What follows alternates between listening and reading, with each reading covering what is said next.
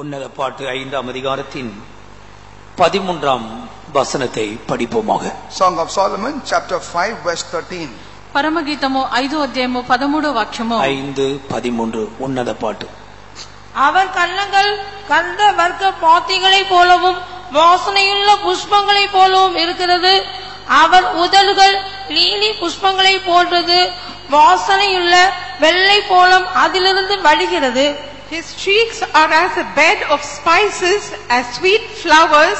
His lips like lilies, dropping sweet smelling myrrh. అతని చెక్కములో పరిమళ పుష్పస్థానములు సుగంధ వృక్షముల చేత శోభిల్లుచు ఉన్నత భూభాగములు అతని పెదవులు పద్మములు వంటివి. ద్రవ రూపమును జటామాంసవలి అవి పరిమళించును. അവന്റെ കവിൾ സുഗന്ധ സസ്യങ്ങളുടെ തടവും നറുന്തൈകളുടെ വാരവും അവന്റെ അതരം താമരപ്പൂ പോലെ ഇരിക്കുന്നു. അത് മൂരി തൈലം പൊഴിച്ചുകൊണ്ടിരിക്കുന്നു. இந்த தூதின் தலைப்பு உதடுகள். The title of this message is lips. ఈ యొక్క వర్తమానము పెదవులై ఉన్నవి. உதடுகள் என்று வேதாகமத்தில் வரும் பொழுது பிரதானமாக 2 அர்த்தங்கள் உள்ளதாக இருக்கிறது. Whenever we read about lips in the Bible, it primarily has got 2 meanings.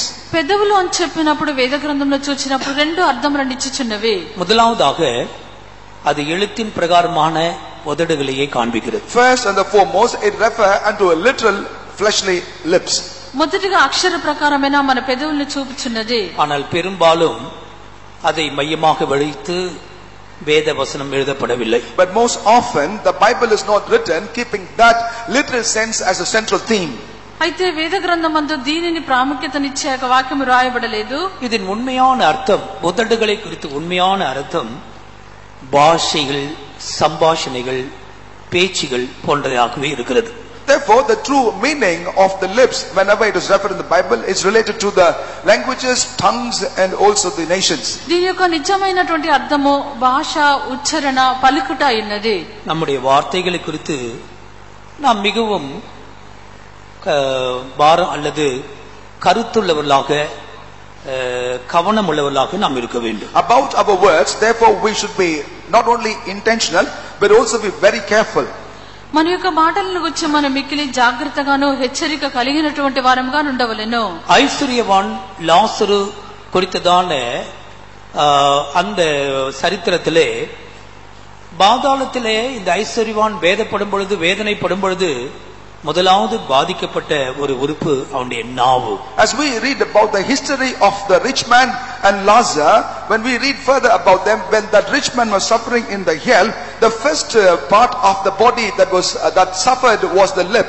ధనవంతులు లాజరు యొక్క విషయమందు మనం చూచినప్పుడు ఆ యొక్క ధనవంతుని యొక్క నాలుక అధికమైనటువంటి శ్రమ పడినట్లుగా మనం చూస్తున్నాము. நம்முடைய நாவின் வார்த்தைகள், உதடுகளின் வார்த்தைகளை குறித்து நாம் பயமில்லாமல் இருப்போமானால் பெரிய தண்டனை நமக்கு உண்டாகும். If we remain fearless about his tongue and also the words that emanated out of his lips, we will be destined for a great destruction. మన యొక్క నోటి మాటల గురించి, మన యొక్క పెదవుల నుండి వచ్చినటువంటి మాటల విషయమందు మనం జాగ్రత్తగా లేకుండా ఉండినట్లయితే భయంకరమైనటువంటి శిక్షను పొందవలసి వచ్చును. 7 విధமான உதடுகளை குறித்து சுருக்கமாக இன்றைக்கு உங்களுக்கு முன்பாக வைக்கிறேன். Briefly today I would like to place before you about 7 different types of lips. 7 విధములైనటువంటి పెదవులను గురించి మీ ఎదుట ఉంచెదను. முதலாவதாக மூடனுடைய உதடுகள். First, the lips of the fool. మొదటిగా మూఢుని యొక్క పెదవులు. நீதிமொழிகள் 18ஆம் அதிகாரம் 6ஆம் 7ஆம் வசனங்களிலே நாம் அதை படிக்கிறோம். We can read about that in Proverbs chapter 18 verses 6 and 7. సామెతలు 18వ అధ్యాయము 6, 7 వాక్యములు. மூடனுடைய உதடுகள் விவாதத்தில் நுழையும். அவள் வாய் அடிகளை வரவழைக்கும். மூடனுடைய வாய் அவனுக்கு கேடு. அவள் உதடுகள் அவள் ஆத்துமாவுக்கு கள்ளி.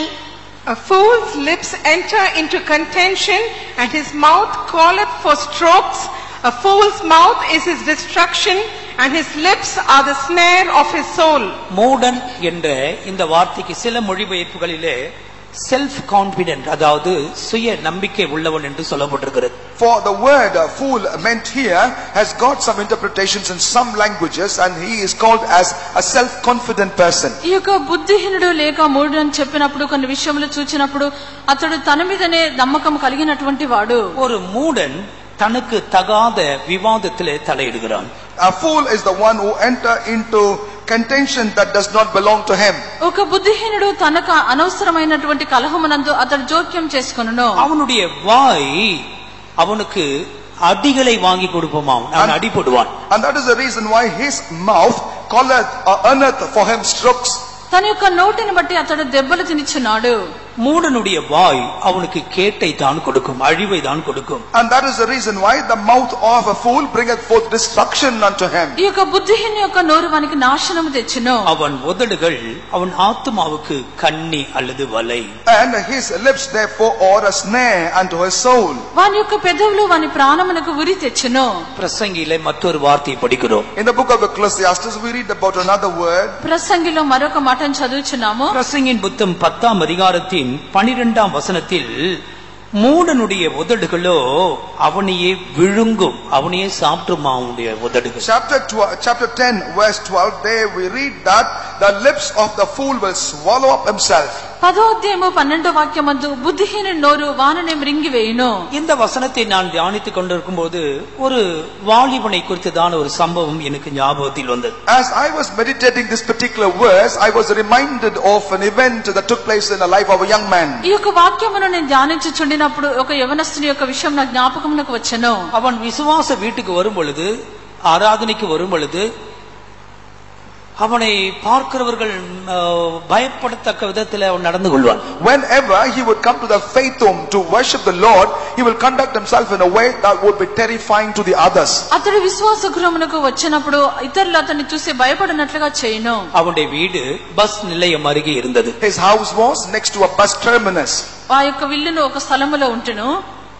விசுவாச வீட்டிலே மிரட்டுவது போல அங்க போய் பஸ் நிலையத்தண்டையில யாராவது மிரட்டுவான்னு நினைக்கிறேன். I think as he would be intimidating some people in the faith home, he perhaps also attempted to intimidate somebody near the bus terminus. ఆ యొక్క విశ్వాస గృహంలో ఇతరులను బెదిరించినట్లుగా వారు రెండు స్థలంలో కూడా ఇతరుల్ని బెదిరించిన అనుకొనిచున్నాను. விசுவாச வீட்டுல மௌனமா இருப்பார்கள், பஸ் நிலையத்தில் மௌனமா இருக்க மாட்டார்களே. எனவே 4 பேர் சேர்ந்து நன்றாக அடித்து புடைத்து அவனை நொண்ட வைத்து அனுப்புவார்கள். In the faith home people will remain silent, but that's not how in the bus stand people will behave. Therefore one day I imagine he was beaten so profusely and as a result he had to limp subsequently. విశ్వాస గృహం నందు అందరూ మౌనముగా ఊరుకుంటెదరు, అయితే బయటి స్థలం నందు ఎవరు కూడా ఊరుకుండరు, అతన్ని బాగా కొట్టి పంపించెదరు. அவன் நொண்டி விசுவாச வீட்டுக்கு ஜெபிக்க வரும்போது அவன் சொல்வான், அவனுக்கு ஒரு ஒரு ஒரு அடிக்கடி சொல்லுகிறது, கீழே விழுந்துட்டு ஆக்சிடென்ட் ஆயிடுச்சு. ஆனா சரியான அர்த்தம் யாராவது அவனை அடித்திருப்பார்கள், தன்னுடைய வார்த்தையினாலே தேவையில்லாமல் பேசி அவன் அடிக்கடி அடி வாங்குகிற ஒரு நபராயிருந்தான். Whenever he come limping to the church, when people inquired as to what was the reason, he would give reason saying, I fell down, I got slipped, so on and so forth. But the truth was, he actually would get beaten up time to time. అతడు ఇతరుల చేత దెబ్బలు తిని విశ్వాస గృహమునకు వచ్చి ఎవరైనా అతన్ని అడిగినట్లయితే నేను పడి ఉన్నాను, నాకు అపాయం జరిగినది, ఈ రీతిగా అతడు తెలియజేయను. అయితే ఈ రీతిగా జరుగుటకు అతడు దెబ్బలు తింటకు అతను మా యొక్క నోటి మాటలే. இந்த வருஷத்துல தேவையில்லாம பேசி அடி வாங்கினவங்க எத்தனை பேரோ நீங்களே எடுத்துக்கொள்ளுங்க. தேவையில்லாம அடி வாங்கினவங்க, தேவையில்லாம பேசி அடிபட்டவர்கள். I do not know as to how many of you are here that had got involved into unwanted contentions and received the beatings. ఈ యొక్క సంవత్సరమందు అనవసరంగా మాట్లాడి దెబ్బలు తిన్నవారు ఎంతమందో మీరే తెలుసుకొనండి. மூடனின் வாய்கள் அவனுக்கு அடிகளை வரவழைக்குமாம். That's how the mouth of a fool earneth for him strokes. ఈ యొక్క బుద్ధిహీనుని యొక్క నోరు దెబ్బలు కావాలని కేకలు వేయును. அந்த அடிகள் என்ற வார்த்தைக்கு சில குறிப்புகளிலே மரணம், சண்டை போன்றவைகள் எழுதப்பட்டிருக்கிறது. The strokes in some languages is interpreted as a death. ఈ యొక్క దెబ్బలు అని చెప్పిన విషయం అందు ఇతర వేరే వాటిలో మనం చూచినప్పుడు అక్కడ మరణము ఇతర కార్యములు కనిపించినవి. இரண்டாவதாக ஸ்ட்ரேஞ்ச் உமன், பரஸ்திரியின் உதடுகள். And secondly, it is the lips of a strange woman. రెండవదిగా పరస్త్రీ యొక్క పెదవులు. நீதிமொழிகள் 5ஆம் அதிகாரத்தின் 3ஆம் வசனம். Proverbs chapter 5 verse 3. సామెతలు 5వ అధ్యాయము 3వ వాక్యము. பரஸ்திரியின் உதடுகள் தேன்கூடு போல் ஒழுகும், அவள் வாய் எண்ணெயிலும் மிருதுவாய் இருக்கும். The lips of a strange woman drop as a honeycomb and her mouth is smoother than oil. இந்த பரஸ்திரிக்கு 3 விளக்கங்களை கொடுக்கிறேன். For this strange woman I give you three ఈ explanations. యొక్క జారస్త్రీకి 3 అర్థములను ఇచ్చేదను. எழுத்தின் பிரகாரமாக immoral, ஒழுங்கினமாக நடக்கிற சகோதரர்கள் சகோதரிகள். Literally, they are brothers and sisters who lead an immoral life. అక్షర ప్రకారంగా క్రమం లేకుండా నడిచినటువంటి సహోదర సహోదరులు அவர்கள்தான் இந்த ஸ்திரீக்கு ஒப்பாக சொல்லப்பட்டிருக்கிறது. And only such are compared unto this woman. వారి యొక్క స్త్రీకి పోల్చబడి ఉన్నది. அவர்களுடைய வார்த்தைகள் தேன் கூட்டை போல் இருக்குமா. And her words are like the honeycomb. వారి యొక్క మాటలు తేనె వలె ఉండును. இன்னொரு வார்த்தையிலே தேன் வார்த்தைகளாம். In other words, they are very sweet words. మరొక మాట యందు తీయని మాటలే ఉన్నవి. அவளுடைய வாய் எண்ணெயிலும் மிருதுவாய் இருக்கும். And her mouth is smoother than oil. వారి యొక్క నోటి మాటలు నూనె కంటెను నునుపైనవి. ஒழுக்கக்கேடான முறை தவறிய வாழ்க்கை வாழ்கிற எந்த ஒரு நபரா இருந்தாலும் அவருடைய வார்த்தைகள் இப்படி இருக்கும் என்று திருவசனம் சொல்லுகிறது. The Bible says here, the Holy Scripture says here, whoever is leading a life that is immoral and disorderly, his words could be like smoother than the oil. క్రమము లేనటువంటి పద్ధతి లేనటువంటి వారి యొక్క జీవితము ఉండినటువంటి వారి యొక్క మాటలు ఇలాగుండును. அந்த முடிவு எப்படி இருக்குமாம்? But as to how shall the end thereof be? దాని యొక్క అంతం ఎలాగుండును? எட்டியை போல கசப்பாக இருக்கும். And that will be bitter like a wormwood. దాని యొక్క అంతం చూసినప్పుడు ముసిరి పండంత చేదై ఉన్నది. முறை தவறி வாழ்கிறவர்களுடைய முடிவு கசப்பான முடிவு. And the end of those people that are leading a disorderly life will have a very bitter end. క్రమమును తప్పి జీవించే వారి యొక్క జీవితము అంతమంది చేదుగా ఉండును. இரண்டாவது அந்த முடிவு இருபுறம் கருக்குள்ள பட்டயம் போல கூர்மையாக இருக்குமா. And secondly, also the end of that kind would be sharp as a two-edged sword. రెండవదిగా వారి యొక్క అంతము రెండంచుల గల కత్తి అంతా పదును గలది. அதுதான் மரண வேதனை. And that is the pain unto death. అది మరణ వేదన ఉన్నది. அது ஒரு இயற்கையானது அல்ல. That is not natural. అది సహజమైనది కాదు. தாங்கள் முறை தவறி வாழ்ந்ததனால் என்றைக்கும் எரிகிற அக்கினிக்கு கடலுக்கு போகிறோமே என்ற ஒரு வேதனை தான் அங்கு சொல்லப்பட்ட இருபுறமும் கருக்குள்ள பட்டயத்தின் வேதனை. And the pain of a two-edged sword meant there is the torment that one will be thinking about. They're going to enter into a hellfire that is quenched not. వారు క్రమమును తప్పి జీవించున్నారు గనుక యుగ యుగములో మండనటువంటి నిత్య అగ్నిగుండంలోనికి వెళ్ళిచున్నామనే ఆ తలంపై ఆ మరణ వేదన ఉన్నది. எனவே முறை தவறி வாழ்கிற வாழ்க்கை மடியிலே நெருப்பை கட்டிக்கொண்டு அலைகிறது போல வாழ்க்கையாம். Therefore, a life of immorality or a life of disorder is like having a coal of fire in your bosom and walk around. ఈ యొక్క క్రమము తప్పి జీవించినటువంటి జీవితము తమ యొక్క ఒడిలో అగ్నిని ఉంచుకొని జీవించినటువంటి జీవితం అయినది. கர்த்தருக்கு மகிமை உண்டாகட்டும். Glory be to the Lord. దేవునికి మహిమ కలుగును గాక. இரண்டாவதாக இந்த பரஸ்திரி என்று சொல்லுகிறது லௌகீகம் உலக சம்பந்தமான இச்சைகளை காண்பிக்கிறது. Secondly, the strange woman is compared unto the worldliness or the lust of the world. రెండవది యొక్క జారస్త్రీ అని చెప్పినప్పుడు అది లౌకికము లోక సంబంధమైన దురాశలైనవి. இந்த ఉలగமானது ஒரு தேன்கூட்டை போல ஒரு எண்ணெய் போல இருக்கிறது. This world is like a honeycomb and like oil. ఈ యొక్క లోకం అన్నది నూనె వలెను ఈ యొక్క తేనె వలెను కనిపించున్నది. வாலிபர்களை உலகம் அழைக்கிறது. And the youths are invited by the world. ఈ యొక్క యవనస్తులను లోకము మృంగుచున్నది. ஒரு மனுஷன் இந்த உலகத்தை சிநேகித்து பின்னால் போவான் என்றால் அவன் கிறிஸ்துவுக்கு பகைஞனாகவே மாறி விடுகிறான். If a person would love the world and go after it, then he becomes an enemy unto Christ himself. ఒక వ్యక్తి లోకమును స్నేహించి దాని వెంబడి వెళ్ళినట్లయితే అతడు దేవునికి విరోధిగానే మారుచున్నాడు. உலகத்தின் நாகரிகங்களும் வேஷங்களும் ஆசாபாசங்களும் கிறிஸ்துவின் சபைக்கு அங்கே அதிலே அவைகளுக்கு இடமில்லை. The civilizations and the fashions and the advancements of the world have no place in Christ or in his body. ఈ యొక్క లోక సంబంధమైనటువంటి ప్రేమానురాగములు లోక సంబంధమైనటువంటి ఆశలు ఇవన్నీ దేవునికి చెందినవి కాదు. மூன்றாவதாக இந்த பரஸ்திரி என்று சொல்லுகிறது விழுந்து போன சபையை காண்பிக்கிறது. Thirdly, the strange woman is related unto the fallen church. మూడవదిగా ఇక జారస్త్రీ అని చెప్పినప్పుడు పడిపోయిన సంఘము. வெளிப்படுத்தல் 17:4 அதை குறித்து எழுதப்பட்டிருக்கிறது. நீங்களே படித்துக் கொள்ளுங்கள். Read for yourself Revelation chapter 17 verse 14, for it is written there about it.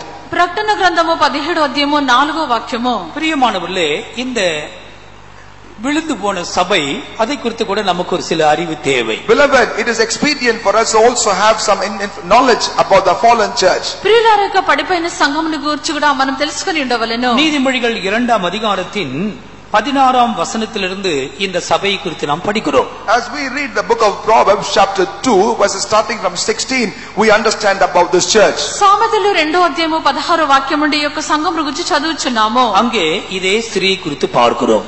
Also there we read about the self same woman. అక్కడ కూడా ఈ స్త్రీని గురించి చదువుచున్నాము. ஒரு భాషயில் படிங்கள் 16, 17, 18. Chapter 2 verses 16, 17 and 18. 2వ అధ్యాయము 16 నుండి 18 వరకు. தன் இளவயதின் நாய்களை விட்டு தன் தேவனுடைய உடன்படிக்கையை மறந்து இச்சகமான வார்த்தைகளை பேசும் அந்நிய பெண்ணாகிய பரஸ்திரிக்கும் தப்புவிக்கப்படுவாய். அவருடைய வீடு மரணத்துக்கும் அவருடைய பாதைகள் மரித்தோர் இடத்திற்கும் சாய்கிறது. கர்த்தருக்கு மகிமை உண்டாகட்டும். Glory be to the Lord. దేవునికి మహిమ కలుగును గాక. இவள் தன்னுடைய இளவயதின் நாயகனை விட்டுவிட்டாள். She had forsaken. கவனிங்கள் வேதவசனத்தை. Please everyone listen to the word of God, for she has forsaken the guide of her youth. వాక్యమును శ్రద్ధగా ఆలకించుడి. ఈ యొక్క స్త్రీ తన యవన కాలపు ప్రియుని విడిచినది. இந்த ஸ்திரீ சபைக்கு நிழல். And now this woman is a type of the church. ఈ యొక్క స్త్రీ సంఘమునకు సాదృశ్యము. இவளோ இளவயதின் நாயகனை விட்டுவிட்டாள். She had forsaken the guide of her youth. ఈమె యవన కాల ప్రియుని విడిచినది. இந்த இளவயதின் நாயகன் யார்? Who is the guide of the youth? ఈ యొక్క యవన కాలపు ప్రియుడు ఎవరు? அதுதான் ஆண்டவராக இயேசு கிறிஸ்து. And that is Lord Jesus Christ. అదే ప్రభువైన యేసుక్రీస్తు. ஒரு விழுந்து போன சபையில் கிறிஸ்துவை பார்க்க முடியாது. Christ cannot be seen in a fallen church. ఒక పడిపోయినటువంటి సంఘము క్రీస్తుని చూడనేరదు. விசேஷமாக ரோமன் மார்க்கத்தார் கத்தோலிக்க சபையார் அவர்கள் கிறிஸ்துவை இழந்து போனார்கள். Particularly the Catholic Church of the Roman order have lost Christ in them. విశేషంగా రోమన్ కేథలిక్ సంఘస్థులు వారు క్రీస్తుని కోల్పోయినారు. கர்த்தருக்கு மகிமை உண்டாவதாக. Glory be to the Lord. దేవునికి మహిమ కలుగును గాక. பிரியமானவர்களே, அங்கே இளவயதின் நாயகன் இல்லை. Beloved, there is not the guide of the youth. ప్రియులారా, అక్కడ యవన కాలపు ప్రియుడు లేరు. இரண்டாவதாக தேவனுடைய உடன்படிக்கை அங்கே மறந்து போனார்கள். Secondly, they also have forsaken the covenants of God. రెండవదిగా తన యొక్క దేవుని నిబంధన మర్చినది. அங்கே உடன்படிக்கை என்று சொல்லுகிறது உபதேசத்தோடு சம்பந்தப்பட்ட ஒரு விஷயம். The covenants mentioned there relate unto the matters of the doctrine. అక్కడ నిబంధన అని చెప్పినప్పుడు ఉపదేశములకు సంబంధించినది. விழுந்து போன சபையில் உண்மையான உபதேசத்தை உங்களால் பார்க்க முடியாது. In the fallen church, one cannot see the true doctrines. పడిపోయినటువంటి సంఘమునందు నిజమైనటువంటి ఉపదేశమును చూడలేము. இளவயதின் நாயகனை விட்டுவிட்டார்கள், அப்போஸ்தல உபதேசத்தையும் அவர்கள் விட்டுவிட்டார்கள். They have forsaken the guide of the youth and also have forsaken the doctrines of the apostles. తమ యొక్క యవన కాలపు ప్రియుని విడిచినారు, అపొస్తలుల యొక్క ఉపదేశమును కూడా వారు మరిచినారు. ஆனால் இப்பொழுதோ அவர்கள் இச்சகமான வார்த்தைகளை பேசுகிறார்கள். But now they are speaking words that are insightful. ఇప్పుడైతే వారు మృదువైనటువంటి మాటలు మాట్లాడుచున్నారు. அது என்ன இச்சகமான வார்த்தைகள்? And what are those flattering words? ఈ యొక్క మృదువైన మాటలు ఏమిటి? ரோமரின் புத்தகம் 16ஆம் அதிகாரம் 18ஆம் வசனத்தில், As we read the book of Romans chapter 16 verse 18, రోమా 16వ అధ్యాయము 18వ వాక్యమందు அங்கே ஒரு கூட்ட ஊழியர்களை குறித்து படிக்கிறோம். there we read about a group of servants. అక్కడ ఒక గుంపు సేవకులను గురించి చూచున్నాము. 16ஆம் அதிகாரம் 18ஆம் வசனம், அப்படிப்பட்டவர்கள் நம்முடைய கர்த்தராகிய இயேசு கிறிஸ்துவுக்கு ஊழியம் செய்கிறதில்லை. And for such as that cannot minister or not ministering unto our Lord Jesus Christ. 16వ అధ్యాయము 18వ వాక్యమందు అట్టివారు మన ప్రభువైన క్రీస్తునకు దాసులు కాదు, தங்கள் வயிற்றுக்கே ஊழியம் செய்கிறார்கள். But they minister unto their own belly. తమ యొక్క కడుపునకే వారు దాసులైనారు. இன்னொரு அர்த்தத்திலே அவருடைய தெய்வம் அவருடைய வயிறு. In one interpretation, their God is nothing but their own belly. మరొక మాట ఎందు వారి యొక్క కడుపే వారి యొక్క దేవుడై ఉన్నారు. அங்கே நய வசனிப்பு, இச்சக பேச்சுகள் அங்கே காணப்படுகிறதா. There one could see speeches of deception amidst them. అక్కడ ఇంపైనటువంటి మాటలు ఇచ్చకం వల్ల కలుగునటువంటి మాటలే ఉన్నవి. கிறிஸ்து இல்லாத, அப்போஸ்தலர் இல்லாத, அப்போஸ்தல உபதேசம் இல்லாத சபைகள் இருக்கிறது இச்சகமான பேச்சுகள். There are churches without Christ and the apostles of God where there are only words of deception. క్రీస్తు లేనటువంటి అపొస్తలుల యొక్క ఉపదేశం లేనటువంటి సంఘములు కలవు. అక్కడ ఇక ఇంపైన ఇచ్చకమైనటువంటి మాటలే ఉన్నవి. கர்த்தருடைய ஜனங்கள் இந்த ஸ்திரீக்கு தப்பிவிக்கப்பட வேண்டும். The people of God will have to escape from this woman. దేవుని యొక్క జనులు ఈ యొక్క స్త్రీ నుండి తప్పించుకొనవలెను. இச்சகமான உபதேசங்கள், விழுந்து போன உபதேசங்கள், மனுஷிக உபதேசங்களுக்கு ஜனங்கள் தப்பிக்கொள்ள வேண்டும். The people will have to escape from the fallen doctrines and the deceptive doctrines and also the doctrines of men. ఈ ఈ యొక్క ఇంపైనటువంటి మృదువుగా మాట్లాడనటువంటి ఒక మనుషుల ఉపదేశం నుండి తప్పించుకొనవలెను. இவளுக்கு ஒரு வீடு இருக்கிறதாக படிக்கிறோம். We also read that she did have a house. ఈమెకు ఒక ఇల్లు ఉండినట్లుగా చూస్తున్నాము. அந்த வீடு மரணத்திற்கு நேராய் போகிற வீடு. And that is the one that directly lead unto the death. దాని యొక్క ఇల్లు మృత్యువు వద్దకు దారి తీయును. அவளுக்கு ஒரு பாதையும் கூட நாம் படிக்கிறோம். And we also read that she had a path. దానికి త్రోవ ఉండినట్లుగా చూస్తున్నాము. அந்த பாதை மரித்தோர் இடத்திற்கு சாய்கிற பாதை. And that also is the path that inclineth unto the death. ఆ యొక్క త్రోవలు ప్రేతల యుద్ధకు చేరును.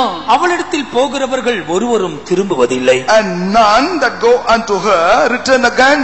దాని యుద్ధకు పోవారిలో ఎవరు తిరిగి రారు. அவர்கள் ஜீவ பாதைகளில் வந்து சேருவதும் இல்லை. Neither take they hold of the paths of life. జీవ మార్గములు వారికి దక్కవు. ஆதலால் நீ நல்லவர்களின் வழியிலே நடந்து நீதிமான்களின் பாதைகளை காத்துக்கொள்வாயாக. Therefore thou mayest walk in the way of the good men and keep the paths of the righteous. కావున నీవు సజ్జనుల మార్గమందు నడుచుకొందువు, నీతిమంతుల ప్రవర్తనను అనుసరించుదువు. கர்த்தருக்கு மகிமை உண்டாகட்டும். Glory be to the Lord. దేవునికి మహిమ కలుగును గాక. பரஸ்திரியின் உதடுகள், The lips of the strange woman. జారస్త్రీ యొక్క పెదవులు. இப்படிப்பட்ட உதடுகளுக்கு நாம் நம்மை தப்பிக்கொள்ள வேண்டும், பாதுகாத்துக் கொள்ள வேண்டும். We will have to escape ourselves from such lips and we will have to protect ourselves. ఇటువంటి పెదవుల నుండి మనల్ని కాపాడుకొనవలెను. மூன்றாவதாக ஒரு அசுத்த மனுஷனுடைய உதடுகளை குறித்து நாம் படிக்கலாம். Thirdly, we can also read about the lips of an unclean man. మూడవదిగా ఒక అపవిత్రుని యొక్క పెదవులను గురించి చూస్తున్నాము. ஏசாயா தீர்க்கதரிசன புத்தகம் 6ஆம் அதிகாரத்தின் 5ஆம் வசனம். Prophetic book of Isaiah chapter 6 verse 5. యెషయా గ్రంథము 6వ అధ్యాయము 5వ వాక్యము. அப்பொழுது நான் ஐயோ அதமானேன், நான் அசுத்த உதடுகள் உள்ள மனுஷன், அசுத்த உதடுகள் உள்ள ஜனங்களின் நடுவில் வாசமாய் இருக்கிறவள், சேனைகளின் கர்த்தராகிய ராஜாவை என் கண்கள் கண்டதே என்றேன். Then said I, woe is me, for I am undone, because I am a man of unclean lips, and I dwell in the midst of a people of unclean lips, for mine eyes have seen the King, the Lord of hosts. ஒரு அசுத்த உள்ள மனுஷனுடைய உதடுகள் எப்படிப்பட்டது? As to how is the lips of an unclean man. ఒక అపవిత్రమైన మనుషుని యొక్క పెదవులు ఎలాగుండును? ஆண்டவர் மனுஷனை உண்டாக்கின பொழுது அவனை சுத்தமுள்ளவனாய் தான் உண்டாக்கினார். When God created man, he created him as clean. దేవుడు మానవుని సృష్టించినప్పుడు పవిత్రునిగానే సృష్టించెను. ஆனால் தன்னை சிருஷ்டித்த தெய்வத்தை அவன் இழந்து போனபடியினால் அவன் ஒரு அசுத்த மனுஷனாகவே மாறி விடுகிறான். But subsequently, since he has lost God who has created him, he had turned out to become an unclean man. తనను సృష్టించినటువంటి దేవుణ్ణి అతడు పోగొట్టుకుంటాను బట్టి అతడు అపవిత్రమైన వాడుగా మారి ఉన్నాడు. அசுத்த உதடுள்ள அசுத்த மனுஷன் அவனுடைய உதடுகள் அசுத்தமாய் தான் இருக்கும். Therefore, the unclean man will only have lips that are unclean. అపవిత్రమైన వ్యక్తి యొక్క పెదవులు అపవిత్రమైనవిగానే ఉండును. அது ஒரு விருத்த சேதனம் இல்லாத உதடு. And that is an uncircumcised lip. సున్నతి లేనటువంటి పెదవులై ఉన్నవి. அது பொய் பேசும் உதடு. And that is the lip that will lie. అబద్ధములాడు పెదవులు. அது கெட்ட வார்த்தை பேசும் உதடு. And that's the lip that also will speak vulgar words. చెడ్డ మాటలు మాట్లాడనటువంటి పెదవులు. அது தீவினைகளை பேசும் உதடுகள். And that also is the lip that speaks evil. కీడైనటువంటిది మాట్లాడనటువంటి పెదవులు. அந்த உதடுகளின் கீழ் பாம்பின் விஷம் இருக்கும். Underneath the lips is the venom of a serpent. ఆ యొక్క పెదవుల కింద సర్ప విషం ఉండును. ஒரு பரிசுத்தப்படாத மனுஷனுடைய வாழ்க்கை இப்படித்தான் காணப்படும். This is how the life of a man who is not sanctified shall have his life. పరిశుద్ధ పరచబడినటువంటి ఒక వ్యక్తి యొక్క జీవితము ఇలాగనే కనిపించును. நம்முடைய భాషகளை குறித்து நாம் மிகவும் கவனமா இருக்க வேண்டும். And that is the reason why we must be extremely careful about our language. మనం ఉపయోగించే భాషల గురించి మిక్కిలి జాగ్రత్తగా ఉండవలెను. சிலர் சரளமாக கெட்ட வார்த்தை பேச பழகி இருக்கிறார்கள். There are some that have got so used to speak so freely the vulgar words. కొందరు సరళముగా చెడ్డ మాటలు మాట్లాడెదరు. எப்பவும் பேசுறது இல்ல, கோபம் வந்தா தான் பேசுறேன்னு சொல்றாங்க. They say they don't speak often, but when they are provoked they use those words. ఎప్పుడూ కాదు, కోపం వచ్చినట్లయితే మాట్లాడదామని చెప్పుచున్నారు. கோபம் வர்றதில்ல, கோபம் உனக்குள்ள குடிகொண்டிருக்கு என்பதை மைண்ட்ல வைத்துக்கொள். You need to bear in mind that anger does not visit, but the anger is dwelling in you. కోపము వచ్చుట కాదు, కోపము నీలో నిలిచి ఉన్నదని గ్రహించుము. பெரிய ஒரு டேங்க், வாட்டர் டேங்க் மாதிரி உனக்குள்ள ஒரு பேக் இருக்கு. It is like a water tank. There is a sack in you. నీ లోపల ఒక పెద్ద సంచి వలె, ఒక వాటర్ ట్యాంక్ వలె కనిపించున్నది. full of filthy words, unclean words எல்லாம் உள்ள இருக்கு. And in that it is loaded up with unclean words and filthy words. నీ లోపల బూతులు చెడ్డ మాటలు దాని లోపల ఉన్నవి. அது எப்பவும் வெளிய வராது. It will not come as often. అవి ఎప్పుడు రావు. அவசரப்படும் போது ஒரு கப் எடுத்து வெளியே கொடுக்குறீங்க அவ்வளவுதான். When the situation demands, then you pull a cup out and distribute. அப்போ మీకు అవసరమైనప్పుడు ఒక కప్పు తీసుకొని తాగుచున్నారు. குடிக்கிறவர்களுக்கு எல்லாருக்கும் வியாதியா இருக்கும், பாய்சனா இருக்கும். And everyone that drink of that will be sick because that is a venom. ఈ యొక్క తాగుచున్నటువంటి వారందరికీ ఒక విషయమైనది. என்னோடு ஊழியத்துக்கு வந்த ஒரு சகோதரனை குறித்து நான் இப்படி சொல்லுகிறேன். I want to share with you about a brother who had come along with me to minister. I don't know whether I shared already. నాతో సేవకు వచ్చిన ఒక సహోదరుని గురించి చెప్పేదను. முதல் வருஷ பயிற்சி நாட்களிலே எங்களுக்கு ரூம்ஸ்ல போய் நாங்கள் தங்க முடியாது. ஏனென்றால் அதிகாலை 4 மணிக்கு தோத்திர ஜபத்துக்கு வரணும் என்பதற்காக மீட்டிங் ஹால் அடுத்த ஒரு இடத்திலேயே நாங்கள் பாய் போட்டு படுப்போம். ஏண்டா மார்னிங் பிரேசிங் வரணும். In the first year of our ministry, we won't go to our rooms because early morning 4 o'clock we will have to return again for the praising. Therefore, next to the meeting hall there will be a place where we will take rest for a while. మా యొక్క తర్ఫీదు సమయమందు మేము వెళ్లి రాత్రి సమయంలో మా యొక్క గదిలో పండుకొనం. ఎందుకనగా ఉదయకాలంలో స్తోత్ర ప్రార్థనకు రావాలో అందుచేత ప్రక్కనే ఒక స్థలంలో పండుకొనేదము. எல்லாரும் படுத்து தூங்கி கொண்டிருந்தோம். Every one of us were sleeping. అందరము నిద్రించుచుంటిమి. என் அருகே ஒரு சகோதரன் எழும்பினார். But there was one next to me woke up. ఒక సహోదరుడు నన్ను లేపినారు. சரியாக இரவு 1 மணி இருக்கும். Exactly midnight 1 o'clock. రాత్రి సమయం అది 1 గంట ఉన్నది. దూరமாக సహోదరిமார்கள் అங்கே அவங்களுக்கு பிரேயர் நடந்து கொண்டிருந்தது. And far away there was the sisters quarters and there was a prayer chain in progress. మా కొంచెం దూరముగా సహోదరులు ఉండే స్థలంలో వారి ప్రార్థన జరుగుచుండెను. இவர் எழுந்து அந்நிய பாஷை பேச ஆரம்பித்தார். அந்த கிரவுண்ட் முழுவதும் அதிரத்தக்கதாக அங்க இருக்கிற சகோதரிமாரெல்லாம் பயந்து அலறடிச்சு ஓடிட்டாங்க. அந்த அளவுக்கு பயங்கரமான சத்தம் அந்நிய பாஷை பேச ஆரம்பித்தார். He sat up and began to speak so lovely in other tongues, and the sisters that were praying in the other far end of the quarters in fear ran into safety. ఆ యొక్క మైదానం అంతా ధ్వనించినట్లుగా అంత బిగ్గరగా అతడు అన్య భాషను మాట్లాడినాడు. అక్కడ ఉండినటువంటి సహోదరులు వారు భయపడి పారిపోయినారు. இவர் பேசிவிட்டு யாருக்கும் தெரியாத போல மறுபடியும் படுத்து விட்டார். அவருக்கு மாத்திரம்தான் பேசிட்டு என்ன நடந்ததோ உடனே மறுபடியும் போர்வை இழுத்துக்கிட்டு படுத்துட்டார். After speaking like that, he once again went back to sleep, pulling his pull over him as if nothing has happened. ఏమి జరిగినదో ఆయనకు మాత్రమే తెలియను. అతడు అన్య భాషలో మాట్లాడి వెళ్లి పండుకొనినాడు. నాను మిరండు పోయి పక్కన నిల్లుக்கிறேன். I was also troubled, therefore I was just standing next to him. నేను కూడా భయపడి లేచినాను. எல்லா போர்வை எல்லாம் எடுத்துட்டு எழுந்துரு, என்ன எல்லாரையும் பயமா பேசிட்டு உடனே படுத்தாச்சு, எழுந்துருன்னு சொன்னேன். And after that I removed his blanket and I woke him up saying that what is this? You caused a terror to everybody else and you are sleeping as if nothing has happened. నేను అతని యొక్క దుప్పటిని లాగినాను. అందరూ భయపడినట్లుగా నువ్వు భాష మాట్లాడి పండుకొనినావు, ఏం జరిగిందని అడిగినాను. நாகர்கோயில் இருந்து ஊழியத்துக்கு வந்த ராகமக என்னென்ன பண்ண நானேன்னு கேட்டார். He has come from Nagarkoil and then I asked him as to what did I do? Nagercoil వచ్చినటువంటి ఒక సహోదరుడు ఏం చేస్తున్నావు అని అడిగాను.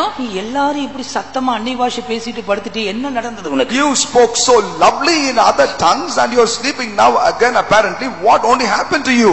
అందరూ ఇలాగున గట్టిగా అన్య భాష మాట్లాడి పండుకున్నట్లయితే ఏం సంభవించును? அப்படியானேன்னு சொன்னார். And then he asked, is it so?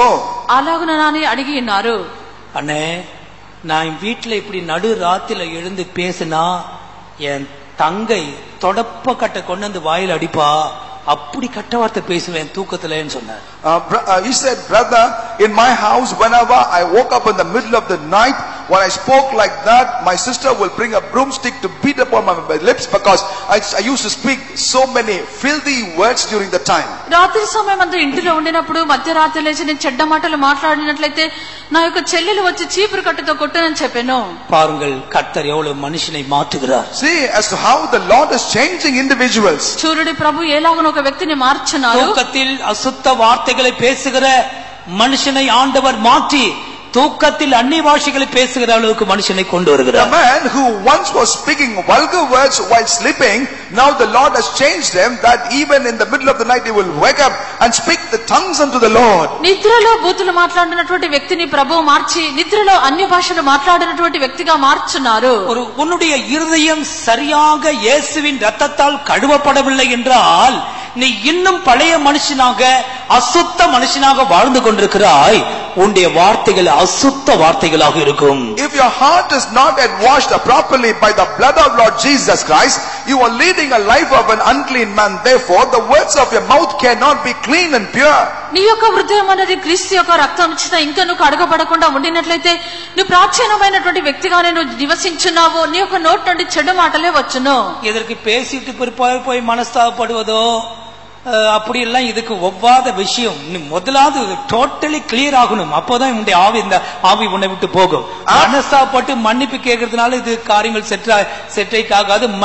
மனதில் வைத்துக் கொள்ளுங்கள். கம்ப்ளீட்டா அது உன் இருதயத்தை அந்த ஆவி வெளியே போகணும். After speaking a certain word, you shall not go and repent for it. மன்னிப்பு கேட்டா ஒத்துக்காதீங்க. அது டூப்ளிகேட் மன்னிப்பு. ஏன்னா அடிக்கடி கெட்ட வார்த்தை பேசுவாங்க, அடிக்கடி மன்னிப்பு கேட்பாங்க. நீங்க அதை ஏற்றுக்கொள்ளாதீங்க. நீ முற்றிலுமாய் மாறிவிட்டு வந்து மன்னிப்பு கேளுன்னு சொல்லுங்க. One will have to undergo thorough change. Without undergoing a thorough change, if one time or times use such vulgar words and come ask for repeated pardon, you shall not receive it, because that's not true and real. వారు తరచుగా బూతులు మాట్లాడచ్చు, మరణం వల్ల క్షమాపణ అడగదురు, అది సరికాదు.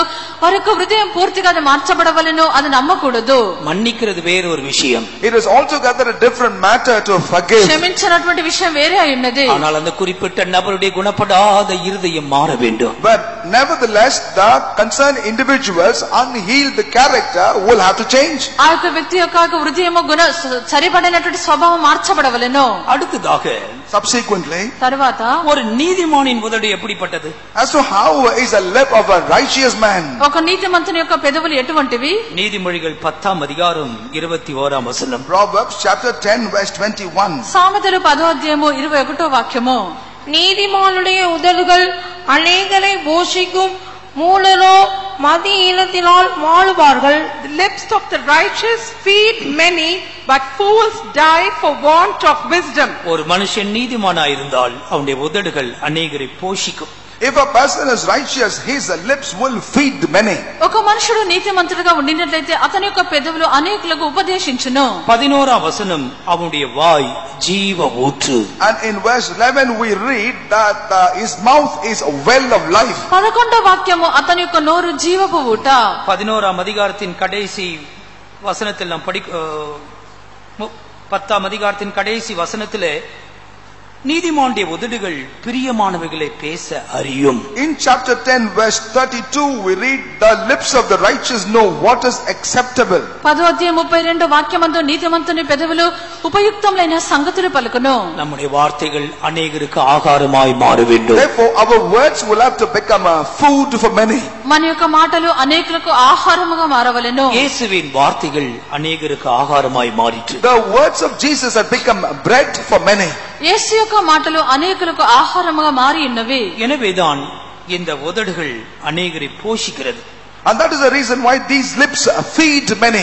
అందుచేతని యొక్క పెదవులు అనేకులను పోషించున్నవి. மகிமையானவைகளை விசேஷமானவைகளை நாம் பேசுவோமாக. We therefore shall speak glorious and exceedingly great things. మహిమ కలిగినటువంటివి శ్రేష్టమైనటువంటి మాటలు మనం మాట్లాడేదము. ஒரு ஆசாரியரின் உதடை குறித்து மல்கியாவிலே நாம் படிக்கிறோம். We read about the lips of a priest in the book of Malachi. ఒక యాజకుని యొక్క పెదవులను గురించి మలాకీలో చదువుచున్నాము. மல்கியா 2th அதிகாரம் 7th வசனம். Malachi chapter 2 verse 7. మలాకీ 2వ అధ్యాయం 7వ వాక్యము. ஆசாரியனுடைய உதடுகள் அறிவை காக்க வேண்டும், வேதத்தை அவன் வாயிலே தேடுவார்களே, அவன் சேனைகளுடைய கர்த்தரின் தூதன். The priest's lips should keep knowledge, and they should seek the law at his mouth, for he is the messenger of the Lord of hosts. பரிசுத்தாவின் அபிஷேகத்தினால் நாம் தான் ஆசாரியர்களாக மாறி இருக்கிறோம். And it is by the anointing of the Holy Spirit we have become priests. పరిశుద్ధాత్మ అభిషేకమును బట్టి మనమే యాజకులుగా మారి ఉన్నాము. நம்முடைய உதடுகள் அறிவை காக்க வேண்டும். Therefore our lips will have to keep knowledge. మన యొక్క పెదవులు జ్ఞానమును బట్టి బోధింపవలెను. 6th வசனம், சத்திய வேதம் அவன் வாயில் இருந்தது. In verse 6, the law of the truth was in his mouth. 6వ వాక్యమందు ధర్మశాస్త్రము వారి యొక్క పెదవుల యందు அவனுடைய ఉండెను. உதடுகளிலே அநியாயம் காணப்படவில்லை. And iniquity was not found in his lips. వారి యొక్క పెదవుల యందు అన్యాయము దోషము కనిపించలేదు. பிரியமானவர்களே, பரிசுத்தாவினால் நாம் ராஜாக்களும் ஆசாரியருமாய் மாறி இருக்கிறோம். Beloved, it is only by means of the Holy Spirit who have become priests and kings. ప్రియులారా, మనం పరిశుద్ధాత్మను బట్టి రాజులుగాను యాజకులుగాను మారి ఉన్నాము. ஒரு ஆசாரியரின் பிரதான தொழில் அவன் திருவசனத்தை, சட்ட புத்தகத்தை போதிக்கிறதான தொழில்.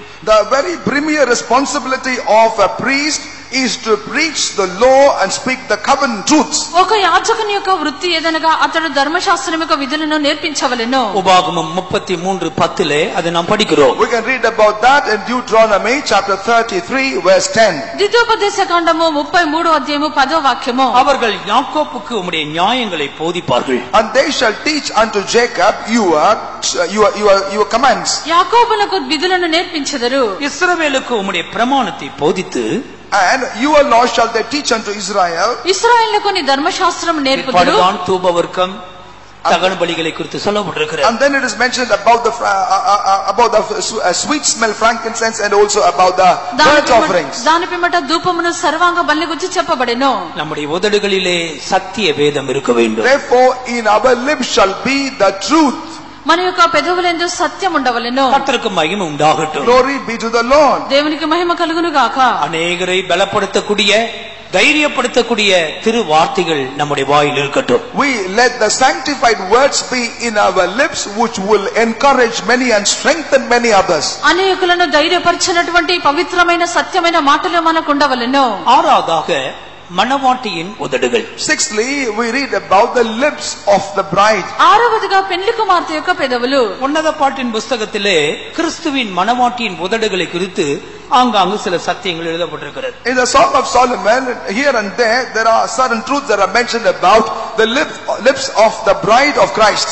పరమగీతమనందు క్రీస్తు యొక్క పెళ్లి కుమార్తె యొక్క పెదవులను గురించి పలు స్థలములో వ్రాయబడి ఉన్నది. சபையில் இருக்கிற தேவ ஜனங்களுடைய உதடுகள் வாய் எப்படி இருக்க வேண்டும்? As to how therefore shall be the mouth or the lips of the people of God of the church. సంఘములో ఉండనటువంటి దేవుని జనుల యొక్క పెదవులు ఎలా ఉండవలెను? உன்னத பாட்டு 4ஆம் அதிகாரம் 3ஆம் வசனம். Song of Solomon chapter 4 verse 3.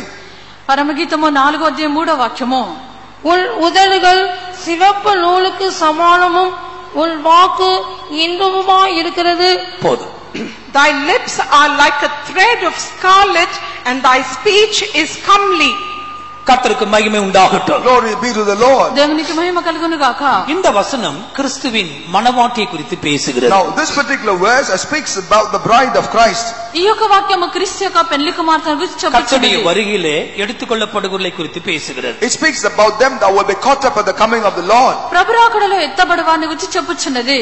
இந்த மணவாட்டியின் உதடுகள் சிகப்பு நூலுக்கு சமானம். Now the bride, the lips of this bride is like unto the thread of scarlet. ఈ యొక్క పెళ్లి కుమార్తె యొక్క పెదవులు ఎరుపు నూలును పోలి ఉన్నవి. சிகப்பு நூல் பல சத்தியங்களை வெளிப்படுத்தக்கூடியதாக இருக்கிறது. The scarlet thread is the one that could reveal many truths to us. ఈ యొక్క ఎరుపు నూలు అని చెప్పినప్పుడు పలు సత్యములు బయలుపరచున్నది. சிகப்பு நூல் மீட்பை காண்பிக்கிறது. The scarlet thread refer to redemption. ఈ యొక్క ఎరుపు నూలనగా విమోచనము. யோசுவாவின் புத்தகம் 2ஆம் அதிகாரம் 17ஆம் வசனத்தில் In the book of Joshua chapter 2 verse 17, యెహోషువ గ్రంథము 2వ అధ్యాయము 17వ వాక్యము. ராகாபின் வீட்டிலே சிகப்பு நூல் கட்டி தொங்கவிடப்பட்டிருந்தது. in the house of Rahab, the red robe was tied up and led to be seen. ఈ యొక్క రాహాబు యొక్క ఇంటి అందు యొక్క ఎర్రని దారము కట్టబడి ఉండెను. வாசிகள் 2:17. அப்பொழுது அந்த மனுஷர் அவளை நோக்கி, இதோ நாங்கள் தேசத்துக்குள் பிரவேசிக்கும் போது நீ இந்த சிவப்பு நூல் கயிற்றை எங்களை இறக்கிவிட்ட ஜன்னலிலே கட்டு. You shall tie this up in the window through which you let us down. 18వ వాక్యము, నీవు మమ్మను దించిన ఈ కిటికీకి ఎర్రని దారమును కట్టి. சிகப்பு நூல் இந்த இடத்துல மீட்பை காண்பிக்கிறது. Here the scarlet robe refer unto redemption. ఈ యొక్క ఎర్రని దారం ఇక్కడ విమోచనమైనది. இயேசு கிறிஸ்து தன்னுடைய விலையேறப்பெற்ற இரத்தத்தை சிந்தி நம்மை மீட்டுக் கொண்டார். Lord Jesus, having shed his precious blood, hath redeemed us. యేసుక్రీస్తు తన యొక్క అమూల్యమైన రక్తమును చిందించి మనల్ని విమోచించినారు. நம்முடைய వార్తகள் மீட்பு அடைந்தவனுடைய வார்த்தையாக இருக்க வேண்டும். Therefore our words shall be with the one that hath been redeemed. మన యొక్క మాటలు ఇతరులకు విమోచనం ఇచ్చినవిగా ఉండవలెను. సంగీతకారన్ పాடும் பொழுது இப்படி சொல்லுகிறான். When the psalmist was singing, this is how he says. కీర్తనకర్త పాడనప్పుడు ఇలాగనే చెప్పెను. 71ஆம் சங்கீதம் 23ஆம் వచనத்தில் Psalm 71 verse 23. 71వ కీర్తన 23వ వాక్యమందు, நான் பாடும் பொழுது என் உதடுகளும் நீர் மீட்டுக்கொண்ட ஆத்துமாவும் கெம்பீரித்து மகிழும். My lips shall greatly rejoice when I sing unto thee, and my soul which thou hast redeemed. నేను నిన్ను కీర్తించినప్పుడు నా పెదవులను నీ విమోచించిన నా ప్రాణమును నిన్ను గూర్చి ఉత్సాహధ్వని చేయును. கர்த்தருக்கு மகிமை உண்டு. வாசிங்கள் அந்த வசனத்தை. நான் பாடும்போது என் உதடுகளும் நீ மீட்டுக்கொண்ட என் ஆத்துமாவும் கம்பீரித்து மகிழும். My lips shall greatly rejoice when I sing unto thee, and my soul which thou hast redeemed. தெய்வத்திற்கு மகிமை உண்டாகும். Glory be to the Lord. దేవునికి మహిమ కలుగును గాక. இது மீட்கப்பட்ட உதடுகளை காண்பிக்கிறது. Now this refer thus unto the redeemed lips. విమోచింపబడిన పెదవులు ఉన్నవి. நம்முடைய உதடுகள் சிகப்பு நூலுக்கு சமானமாக இருக்க வேண்டும். Our lips therefore shall be likened unto the scarlet robe. మన యొక్క పెదవులు యొక్క ఎర్రని దారములకు సమముగా ఉండవలెను. இந்த சிகப்பு நூல் ராஜரிகத்தையும் காண்பிக்கிறது. Now the scarlet thread also relate unto dominion.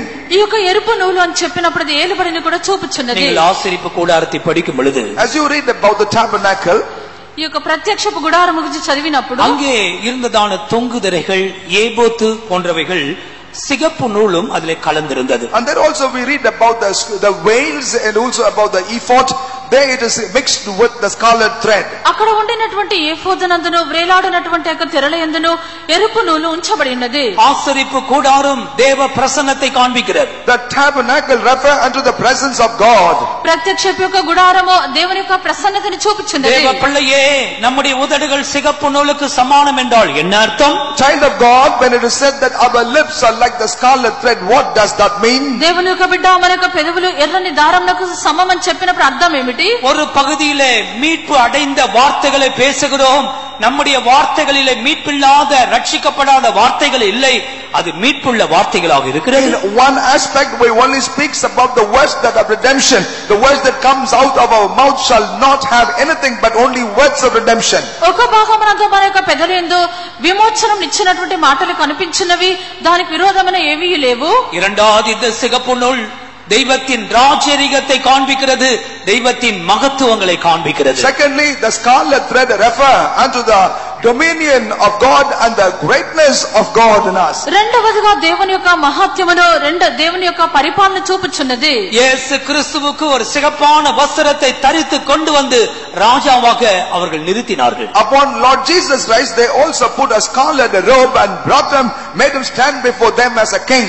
యేసుక్రీస్తుకు ఎర్రని వస్త్రమును ధరింపజేసి అతన్ని రాజుగా నిలిపి ఉన్నారు. அது அதிகாரமுள்ள வார்த்தையை காண்பிக்கிறது. And that only shows that he had the words of authority. అది అధికారము గల రాజు అయినారు. மணவாட்டியின் வார்த்தை சிகப்பு நூலுக்கு சமானம். The words of the bride is thus referred unto the scarlet thread. ఈ యొక్క పెళ్లి కుమార్తె యొక్క మాటలు ఎరుపు నూలును పోలి ఉన్నవి. உன்னத பாட்டு 4ஆம் அதிகாரத்தின் 11ஆம் வசனத்தை படிக்கும் பொழுது, As we come to Song of Solomon chapter 4 verse 14, పరమగీతము 4వ అధ్యాయము 11వ వాక్యమందు 4:11 4:11 என் மனமொழியே, உன் உதடுகளில் இருந்து தேன் ஒழுகுகிறது, உன் நாவின் கீழ் தேனும் பாலும் இருக்கிறது. போதும். Thy lips, O my spouse, drop as an honeycomb.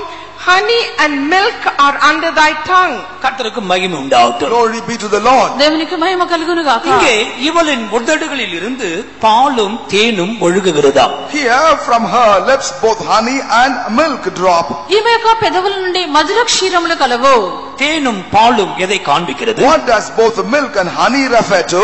ఈ యొక్క మధుర క్షీరములు అనగా ఏమై ఉన్నది? இது கானான் தேசத்தின் அனுபவம். This is the experience of the land of Canaan. ఇది కానాను దేశం యొక్క అనుభవమై ఉన్నది. நீங்கள் யாத்திராமத்தில் அதை நீங்கள் படிக்கலாம். We can read about that in the book of Exodus. నిర్గమకాండంలో దీన్ని చదవగలము. 3ஆம் அதிகாரம் 8ஆம் வசனத்திலே நாம் அதை படிக்கிறோம். We can read about that in chapter 3 verse 8. 3వ అధ్యాయము 8వ వాక్యము. உதடுகளிலே பாலும் தேனும் ஓடுகிறது என்றால் என்ன அர்த்தம்? When it is said from the lips both the honey and milk drop, what does that mean? పెదవుల యందు ఈ యొక్క తేనె పాలు ఒలుగుచున్నవనగా అర్థం ఏమిటి? கானான் தேசத்தை குறித்து தான் ஒரு வெளிப்படுத்தல் நமக்கு தேவை. அதை குறித்து நாம் பேச வேண்டும். We need to have a revelation about the land of Canaan and we need to be speaking about that. కనాను దేశంలో గుచ్చిన ప్రకటన మనకు అవసరమైనది, దాని గురించి మనం మాట్లాడవలెను. எனவேதான் மேலானவைகளையே நாடுங்கள், மேலானவைகளை தேடுங்கள் என்று கொலோசிய சபையாருக்கு பரிசுத்த பவுல் நிருபம் எழுதுகிறார். And that is the reason why unto the church of Colossae Paul wrote his epistle saying that therefore seek things that are above and set your affection on things that are above. అందుచేతనే పరిశుద్ధ పౌలు కొలస్సీలకు పత్రిక రాయనప్పుడు పైనున్న వాటిని మీరు వెదుకుడి, పైనున్న వాటి మీద మీ మనసు ఉంచుడని చెప్పెను. சியோனை குறித்து பேசுங்கள், எருசலேமை குறித்து பேசுங்கள், மகா ராஜாவாகிய இயேசுவை குறித்து பேசுங்கள்.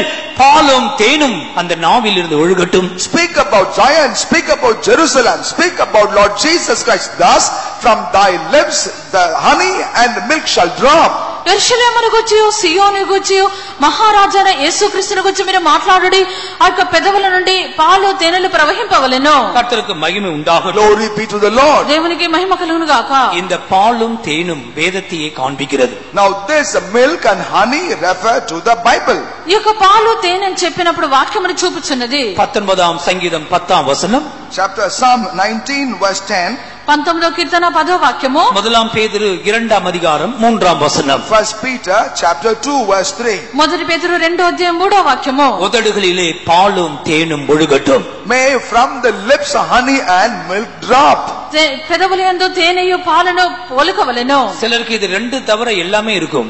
So for some except these two they will have all the rest. కొందరికి ఇవి రెండు తప్ప మిగతావన్నీ ఉండును. கர்த்தருடைய வருகைக்கு போக ஆயத்தமா இருக்கிறவர்களே பாலும் தேனும் நாவிலிருந்து ஒழுகட்டும். Ye that are ready therefore from your lips shall honey and milk spill.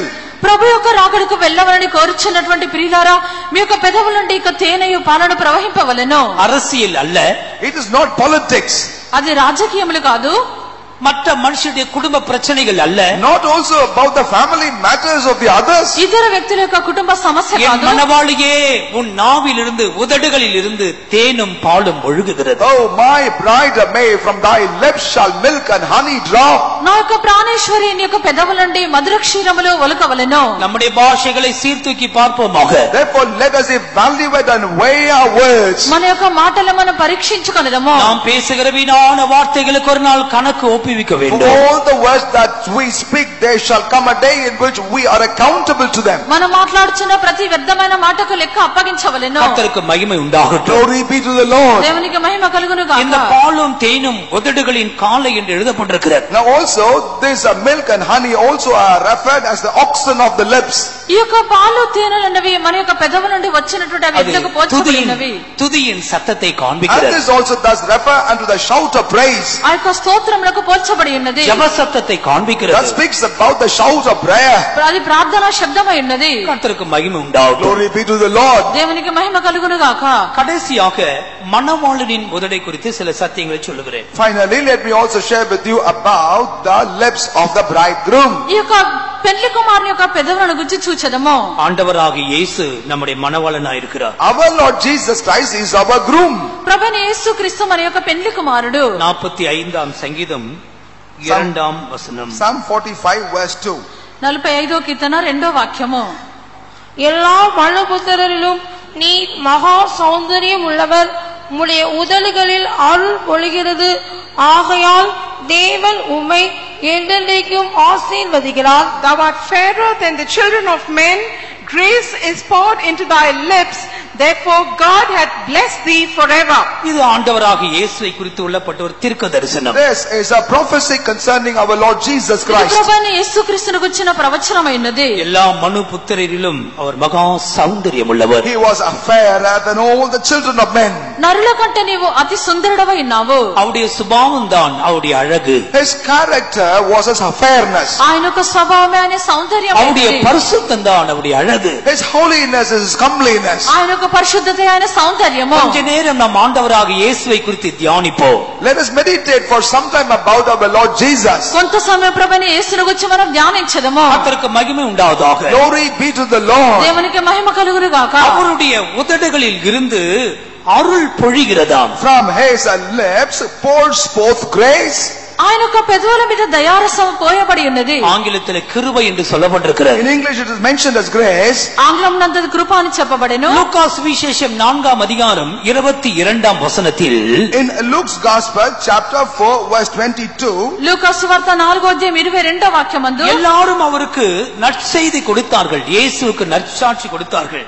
And everyone bear good witness about Lord Jesus. అక్కడ యేసును గురించి అందరూ మంచి సాక్ష్యం ఇచ్చిరి. அவருடைய வாயிலிருந்து புறப்பட்ட கிருபையுள்ள வார்த்தைகளை குறித்து ஆச்சரியப்பட்டார்கள். And also wondered at the gracious words which proceeded out of his mouth. ఆయన నోటి నుండి వచ్చిన దయగల మాటలకు ఆశ్చర్యపడిరి. நம்முடைய மணவாளனுடைய வார்த்தைகள் கிருபையுள்ள வார்த்தைகள். The words of our groom are words of grace. మన యొక్క పెళ్లి కుమారుని యొక్క మాటలు కృప కలవి. அருமையான தேவனுடைய பிள்ளையே, Beloved child of God. ప్రియమైన దేవుని బిడ్డ, இன்றைக்கு நாம் தேவ சமூகத்தில் உட்கார்ந்து கொண்டு இந்த வார்த்தைகளை கேட்கிறதற்கு காரணம் என்ன? What is the reason why today we are seated at the presence of God and are listening to these words? నేడు మనము దేవుని యొక్క సన్నిధానమందు కూర్చొని మాటలు వింట కారణం ఏమిటి? ஆண்டவருடைய வார்த்தைகள் கிருபையுள்ள வார்த்தைகள். The words of God are words of grace. దేవుని యొక్క మాటలు కృప కలిగినటువంటివి. ஏசாயா 50ஆம் அதிகாரத்திலே இயேசுவை குறித்துதான தீர்க்க தரிசனத்தை பார்க்கிறோம். In Isaiah 50, chapter 50, we read about prophetic words concerning Lord Jesus. యెషయా గ్రంథము 50వ అధ్యాయమందు యేసును గురించినటువంటి ప్రవచనం చూస్తున్నాము. 4ஆம் వచనத்தில் 50ஆம் அதிகாரம் 4ஆம் வசனத்தில் இயேசு என்ன சொல்லுகிறார்? In chapter 50 verse 4, what does Jesus say? యెషయా గ్రంథము 50వ అధ్యాయము 4వ వాక్యమందు இளைப்படைந்தவனுக்கு சமயத்துக்கேற்ற வார்த்தை சொல்ல நான் அறியும்படிக்கு, in order that I should know how to speak a word in season to whom that is weary, అలసిన వాణ్ణి మాటల చేత ఊరడించు జ్ఞానము నాకు కలుగునట్లు கர்த்தராகிய ஆண்டவர் எனக்கு கல்விமானின் நாவை தந்திருக்கிறார். the Lord God unto me hath given the tongue of the learned. శిష్యునికి తగిన నోరు యెహోవా నాకు దయచేసి ఉన్నాడు. இயேசு கிறிஸ்துவின் நாவு கல்விமானின் நாவு. Indeed, the tongue of Lord Jesus is the tongue of the learned. ఈ యొక్క యేసు క్రీస్తు యొక్క నాలుకను చెప్పినప్పుడు ఒక శిష్యునికి ఉండినటువంటి இளைத்து போனவனுக்கு அவனுக்கு ஏற்ற வார்த்தைகளை அவர் கொடுக்கிறார். He thus gives the words that are appropriate and needed for the one who is weary. అలసిపోయినటువంటి వానికి ఊరడించినటువంటి మాటలు ఆయన ఇచ్చుచున్నారు. அவருடைய வார்த்தைகள் வாயிலிருந்து அருள் பொழிகிறது. And thus from the words of his mouth the grace is అతని poured forth. పెదవుల నుండి దయారసము కారుచున్నది. இந்த ஆண்டவருடைய பிள்ளையே, உன்னுடைய வாயிலிருந்து இந்த அருள் பொழிகிறதா? Child of God, from your mouth does this grace flow too? దేవుని యొక్క బిడ్డ నీ పెదవుల నుండి యొక్క దయారసము కృప కారుచున్నదా? சாபமோ கோபமோ எரிச்சலோ அசுத்தமோ உன் வாயிலிருந்து பொழிந்து கொண்டிருக்கிறதா? Or else anger, bitterness, wrath, filthy words pours out of your mouth? శాపము కోపము అపవిత్రమైనటువంటి మాటలు నీ నోటి నుండి బయలుదేరుచున్నవా? அவருடைய வாயிலிருந்து அருள் பொழிகிறது. From his mouth the grace poured ఆయన abroad. యొక్క నోటి నుండి దయారసము పొంగుచున్నది. ஆரம்பத்தில் வாசித்த வேத பகுதி உன்னத பாட்டு 5ஆம் அதிகாரத்தின் 13ஆம் வசனத்தை படிக்கும் பொழுது, As we read the text that we read, book of Song of Solomon, chapter 5, verse 13 in the beginning. పరమగీతము 5వ అధ్యాయము 13వ వాక్యమందు அவர் உதடுகள், அதிலிருந்து படிங்கள். அவர் உதடுகள் லீலி புஷ்பங்களை போன்றது, வாசனையுள்ள வெள்ளை போலம் அதிலிருந்து வழிகிறது. His lips like lilies, dropping sweet smelling myrrh.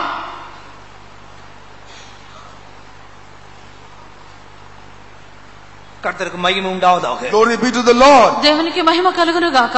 இங்க ஒரு முக்கியமான சத்தியத்தை நாம் பார்க்கிறோம். Here we read about a very important truth. ఇక్కడ ముఖ్యమైనటువంటి సత్యము చూస్తున్నాము. இயேசு கிறிஸ்துவின் உதடுகளை குறித்து படிக்கிறோம். Here we read about the lips of Lord Jesus Christ. యేసుక్రీస్తు యొక్క పెదవులను గురించి చూస్తున్నాము. அவருடைய உதடுகள் லீலி புஷ்பங்களை போன்றது. His lips are like lilies. అతని పెదవులు పద్మముల వంటివి. வேதத்தில் 2 விதமான லீலிகளை குறித்து In படிக்கிறோம். the Bible we read about 2 different types of lilies.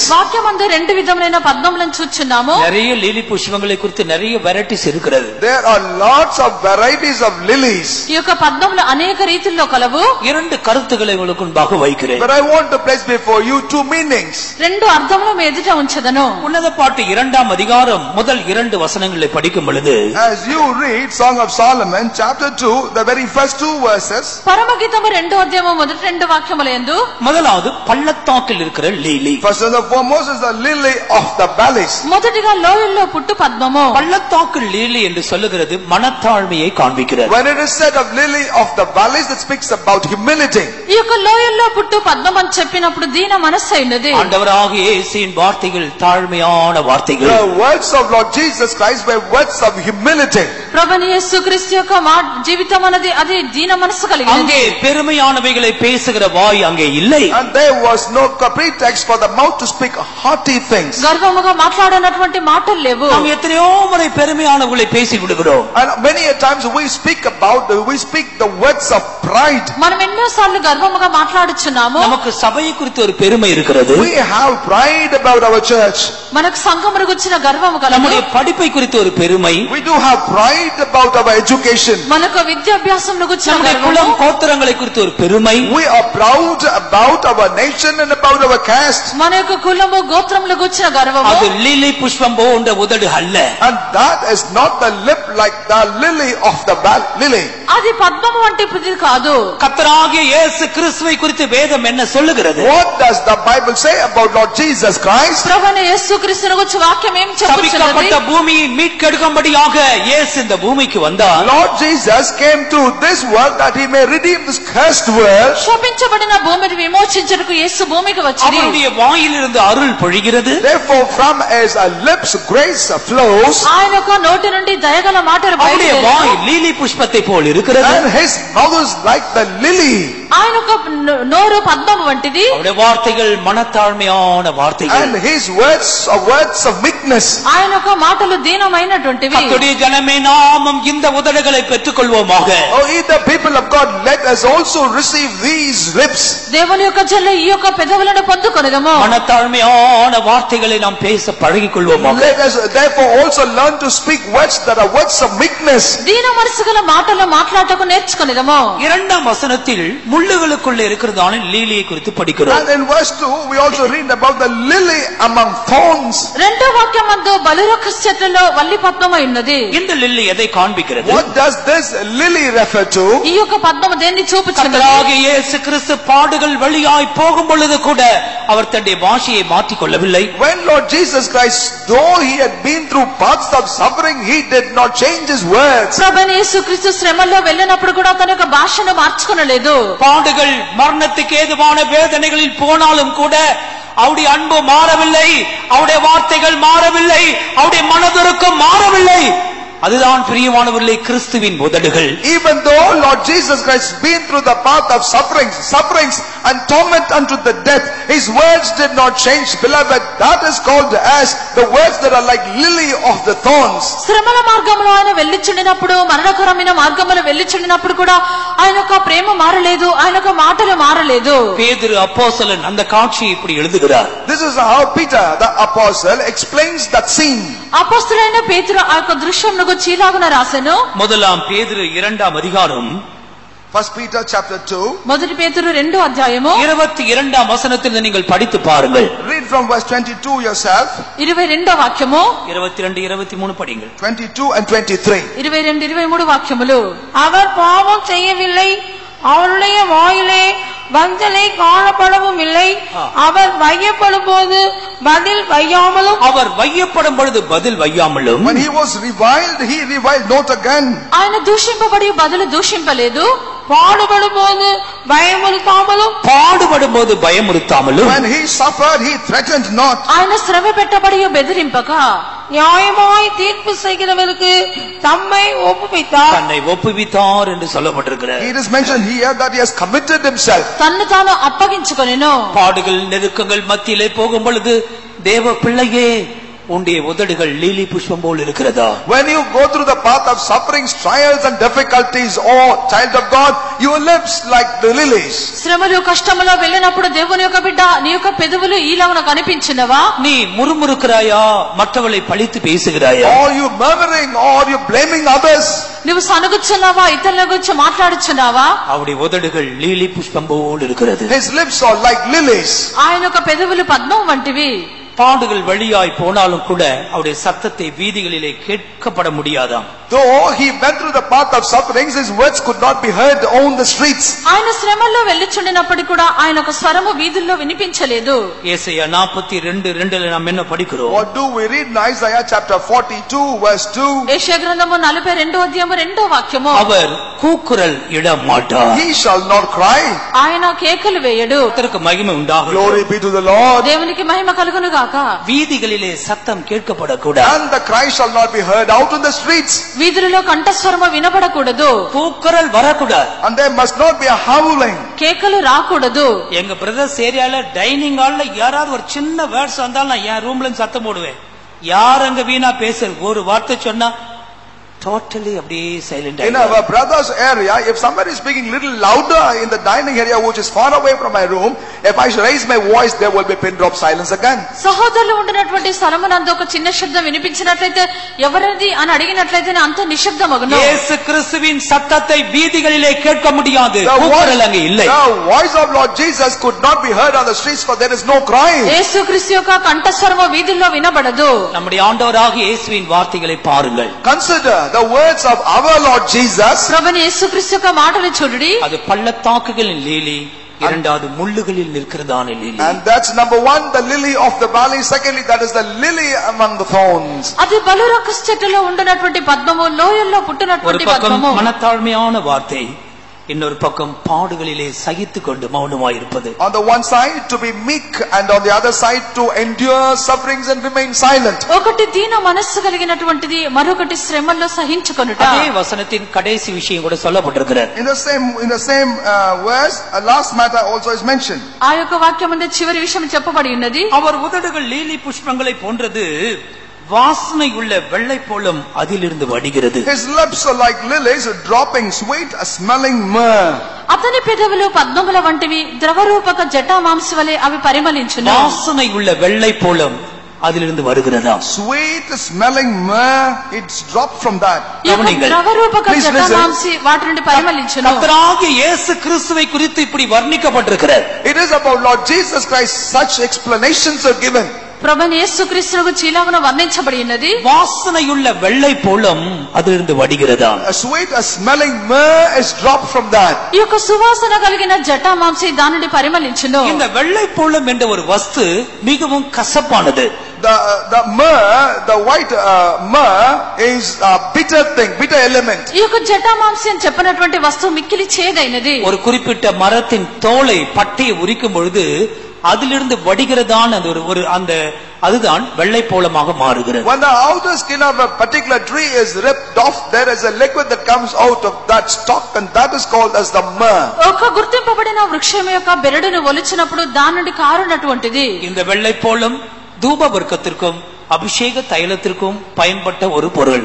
And this white myrrh is the one that is used for as a burning element, and also as a sweet smelling savor. ఈ యొక్క ధూప ద్రవ్యములకు, అభిషేక తైలములకు ఉపయోగించినటువంటిది జటామాంసి. ஒரு பக்கம் కసపానது, ஆனால் அதுவோ நறுமணம் கொண்டது, வாசனை உள்ளது. On the one hand it is bitter, while on the other that's of a sweet smell. ఒక ప్రక్కన అది చేదైనది, మరొక ప్రక్కన సువాసన గలది. கர்த்தராகிய இயேசு கிறிஸ்துவின் வார்த்தைகளும் கூட சில வேளையிலே கடினமாக தோன்றும், ஆனால் அதுவோ வாசனை உள்ளதாக மாறுகிறது. That is how even the words of Lord Jesus Christ at times may appear very hard, but that's the one that would bring sweet smell. ప్రభువైన యేసుక్రీస్తు యొక్క మాటలు కొన్నిసార్లు కఠినముగా ఉండును, ఆయనను అవి సువాసన గలవి. மத்தேயு சுவிசேஷம் 16 அதிகாரம் 23 வசனத்தில் பேதுருவின் முகத்தை பார்த்து இயேசு சொன்னார், எனக்கு அப்பாலே போ சாத்தானே என்று சொன்னார். In Matthew's Gospel chapter 14 verse 23, looking at the very face of Peter straight, he said, get thee behind me, Satan. మత్తయి సువార్త 14:23 వాక్యమందు ప్రభువైన యేసుక్రీస్తు పేతురును చూచి చెప్పెను, సాతానా నా వెనుకకు పొమ్ము. దైవத்திற்கு మహిమ ఉండాதாக. Glory be to the Lord. దేవునికి మహిమ కలుగును గాక. கடினமான வார்த்தை போல தோன்றினாலும் ஆண்டவர் அதற்றினது பேதுருக்குள் இருந்த ஆவியை. Though it appeared like a very hard word, what Lord Jesus rebuked was a spirit that was in Peter. కఠినమైనటువంటి మాటలుగా ఉండినప్పటికీ అవి పేతురులో ఉండినటువంటి సాతాను ఆయన గద్దించినారు. நற்செய்தியாளருடைய வார்த்தைகளும் கூட நமக்கு கடுமையா இருக்கும். At times even the words of our leaders will appear a bit hard to us. కొన్నిసార్లు నడిపించే వారి యొక్క మాటలు కూడా మనకు కఠినముగా ఉండును. அப்போது விளங்கிக் கொள்ள வேண்டும், அவருடைய வாயிலிருந்து வெள்ளை போலம் வடிகிறது. In such occasions you need to understand from the mouth does comes out myrrh. అప్పుడు గ్రహించవలన వారి యొక్క నోటి నుండి జటామాంసి పరిమళించున్నది. நம்மை கடிந்து கொள்ளுகிறவர்கள் நமக்கு அவசியம். We are in need of them who could rebuke us. మనల్ని గద్దించినటువంటి వారు మనకు అవసరము. எந்த வார்த்தை கசப்பாய் தோன்றுகிறதோ அதுதான் நறுமணம் உள்ளதாக மாறும். Whatever is the word that appears bitter, that will bring forth a sweet smell in us. ఏ యొక్క మాట మనకు చేదుగా కనిపించినదో అదే సువాసనగా మారును. நம்மை கடிந்து கொண்டவர்களுக்காக நாம் நன்றியா இருக்க வேண்டும். Therefore we will have to be thankful unto them that have rebuked us. మనల్ని గద్దించిన వారి నిమిత్తము మనకు కృతజ్ఞులుగా ఉండవలెను. நம்மை சிட்சித்து போதித்தவர்களுக்கு நாம் நன்றியா இருக்க We வேண்டும். also will have to be thankful unto them that have chastised us and taught us. మన శిక్షించి బోధించినటువంటి వారికి కృతజ్ఞులుగా ఉండవలెను. ஆண்டவராகிய இயேசு கிறிஸ்துவின் உதடுகளிலிருந்து வெள்ளை போல வழிகிறது. From the lips of Lord Jesus Christ the white myrrh drops. ప్రభువైన యేసుక్రీస్తు యొక్క పెదవుల నుండి జటామాంసి పరిమళించును. கண்களை மூடுவோமாக. Let us close our eyes. కన్నులు మూసెదము. நம்முடைய உதட்டிற்கு ஒரு அபிஷேகம் உண்டாகட்டும். Let there be an anointing for our lips. మన యొక్క పెదవులకు ఒక అభిషేకం కలగవలెను. యేసయ్య 6వ அதிகாரத்தில் அப்படி ஒரு வசனம் இருக்கிறது. And there is a verse like that in chapter 6. యెషయా గ్రంథం 6వ అధ్యాయంలో అటువంటి వాక్యము కలదు. நாம் என்ன படிக்கிறோம்? What do we read in Isaiah chapter 6? అక్కడ ఏమి చదువుచున్నాము? యేసయ్య 6వ அதிகாரம் 6వ வசனத்திலே சேராபீன்களின் ஒருவன் பலிபீடத்திலிருந்து தன் கையினால் பிடித்த குறட்டால் ஒரு நெருப்பு தழலை எடுத்து என்னிடத்திலே பறந்து வந்தான். In chapter 6 we see, then flew one of the seraphims unto me having a live coal in his hand which he had taken with the tongs from off the altar. ఆరోధ్యము 6వ వాక్యమందు ఆ శరాపులలో ఒకడు తన బలిపీఠం మీద నుండి కారుతో తీస్తున్న నిప్పును చేత పట్టుకొని నా యుద్ధకు ఎగిరి వచ్చి నా నోటికి దాన్ని తగిలించి அதனால் என் வாயை தொட்டு இதோ உன் உதடுகளை தொட்டதினால் உன் அக்கிரமம் நீங்கி உன் பாவம் நிவர்த்தி ஆயிற்று என்றான். And he laid it upon my mouth and said, Lo, this has touched thy lips, and thine iniquity is taken away and thy sin purged. ఇది నీ పెదవులకు తగిలిన గనుక నీ పాపమునకు ప్రాయశ్చిత్తమైను నీ దోషము తొలగిపోయిననెను. ஒரு நிமிஷம் முழங்காலில் நில்லுங்கள். For 1 minute let us kneel down. ఒక్క నిమిషం మోకరించుడి. உதடுகளில் தொடுகிறதான ஒரு பலிபீடத்தின் நெருப்பு இங்கே இருக்கிறது. There is a live coal from the altar that will touch our lips here. పెదవులను తగులనటువంటి బలిపీఠం యొక్క అగ్ని ఇక్కడ కలదు. பலிபீடம் இயேசு கிறிஸ்து, பலிபீடத்தின் நெருப்பு பரிசுத்த ஆவியானவர். Altar is Lord Jesus Christ and the live coal from the altar is the Holy Spirit. బలిపీఠము యేసుక్రీస్తు, బలిపీఠం మీద ఉండిన అగ్ని పరిశుద్ధాత్మ. இங்கே பலிபீடமும் உண்டு, பலிபீடத்தில் எரிகிறதான நெருப்பு தழலும் உண்டு.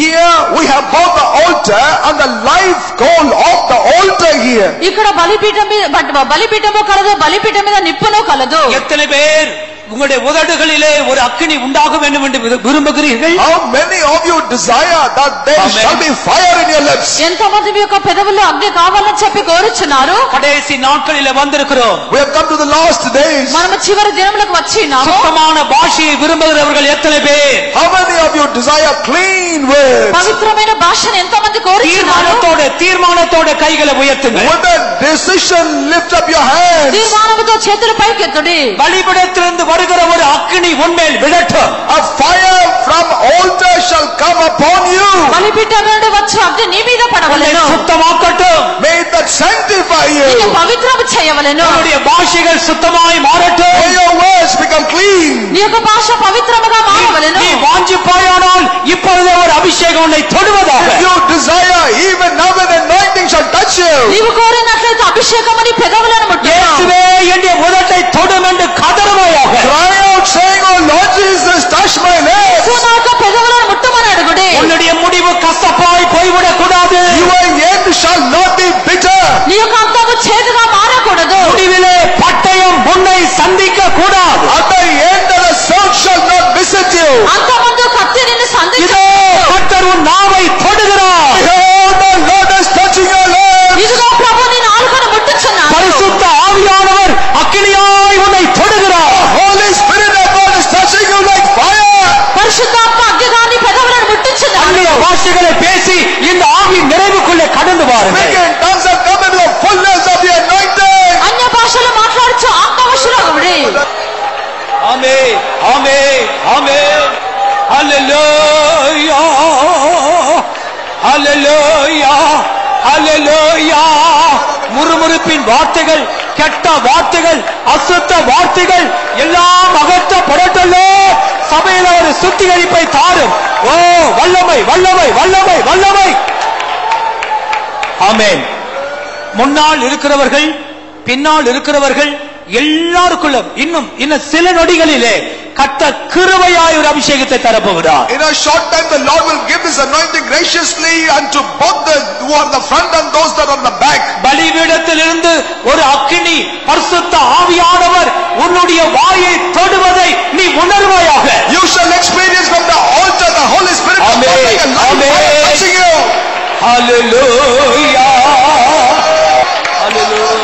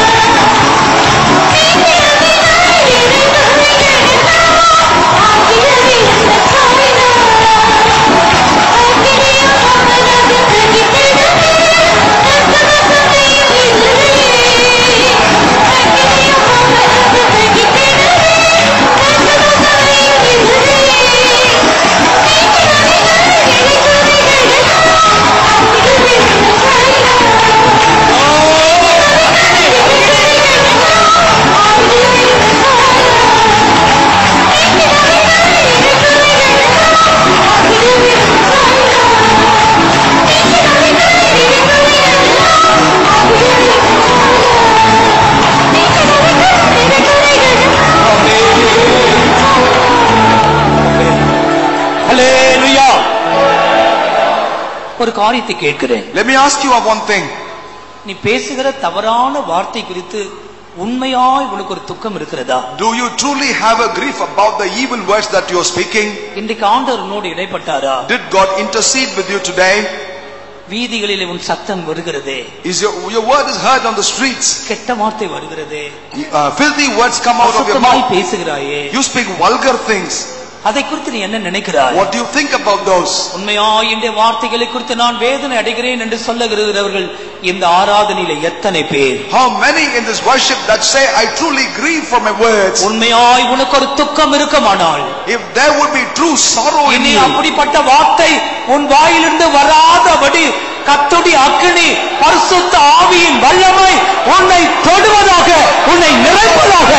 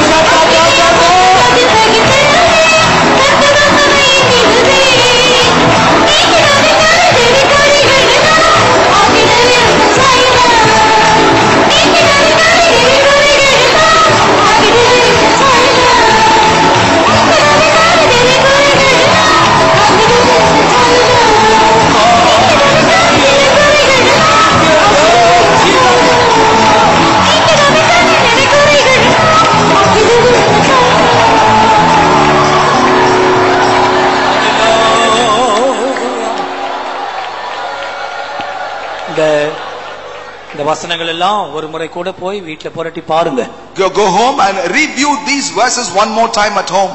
மணவாட்டியின் உதடு எப்படிப்பட்டது? As to how is the lip of the bride? மணவாளனின் உதடு எப்படிப்பட்டது? How also is the lips of the groom? சிந்தித்து பாருங்க, மனஸ்தாபப்படுங்க, meditate and repent. பாருங்கள்.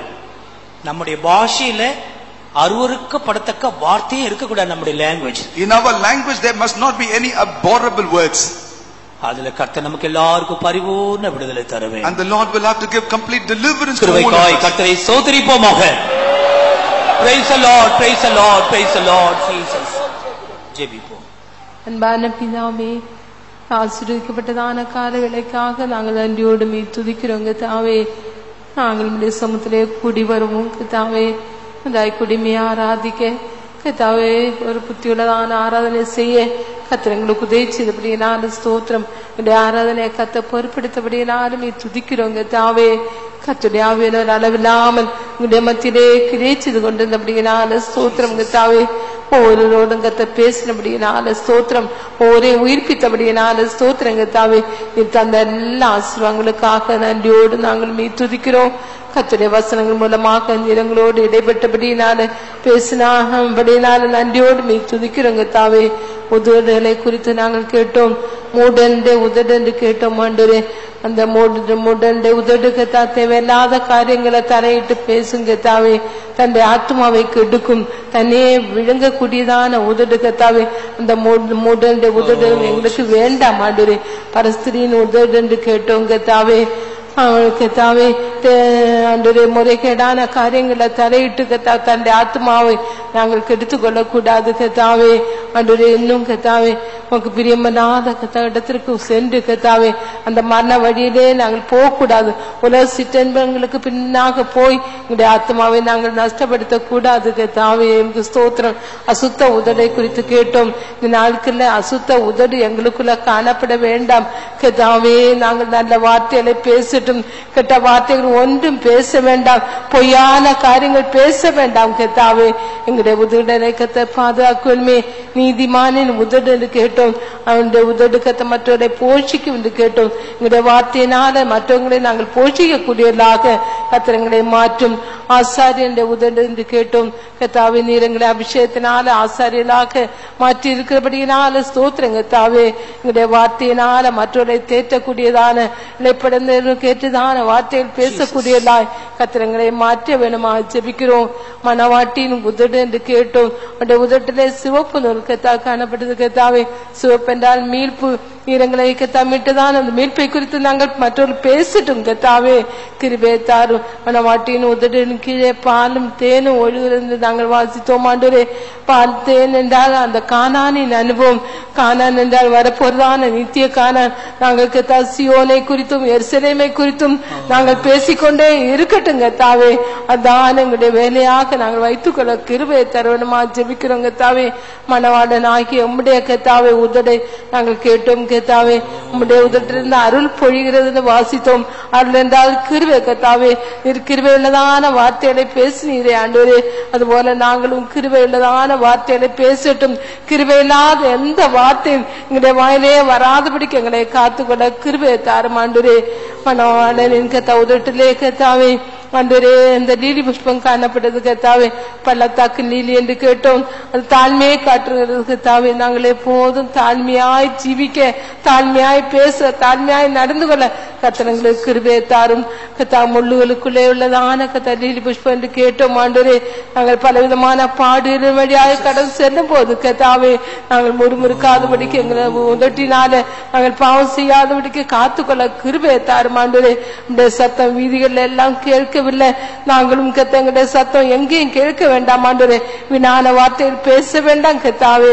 எங்களுடைய உதட்டை இந்த நாட்களை பாதுகாத்த கிருபையை தாரும். அந்த உதட்டிலே கர்த்தர் ஒரு அபிஷேகத்தை தந்தபடியினால ஸ்தோத்திரம். ஒருவராகிற அந்த உதட்டினால பாவம் செய்யாதபடிக்கு எங்களை காத்துக்கொள்ள கிருபையை தாரும்.